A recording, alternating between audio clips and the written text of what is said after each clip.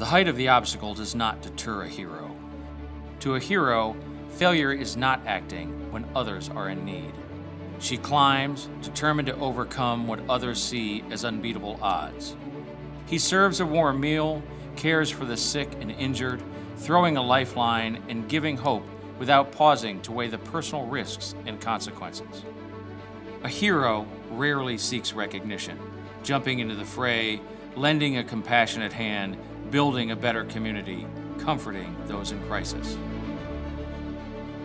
Last year, Iowa Heroes helped the American Red Cross respond to nearly 62,000 disasters across the United States. Over 6 million people received Red Cross training in first aid, water safety, and other life-sustaining skills. Military members, their families, and veterans who have and are serving across the globe received Red Cross assistance and support.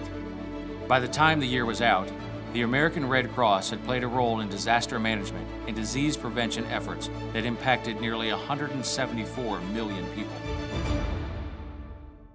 You may not consider yourself a hero, but the Red Cross leaders you choose to walk alongside and the people whose lives are uplifted will. The Red Cross is an army of heroes, an army that needs you.